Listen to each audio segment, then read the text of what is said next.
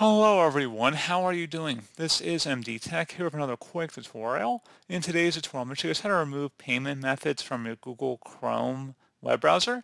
So this should hopefully be a pretty straightforward process here, guys, and without further ado, let's go ahead and jump right into it.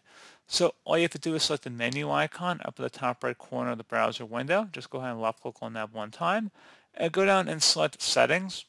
On the left side, you want to select where it says Autofill and Passwords, and then select payment methods over here on the right. If you don't see it in here, Google Chrome does have a tendency to update their settings pretty regularly.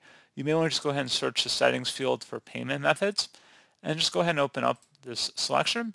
If you want to just turn off saving these payment methods just to begin with, you might want to just toggle that to the off position. However, if you just want to remove a specific payment method or update a payment method, like a Visa, MasterCard, American Express, Discover, that sort of thing, you just select the three-dotted icon over here, and you can either edit it if you want to edit the details of the card, or you can select the delete button. So this payment method will be deleted from this device. Go ahead and select delete, and that's all you have to do. So pretty straightforward process here, guys. Do hope I was able to help you out, and I do look forward to catching you all in the next tutorial. Goodbye.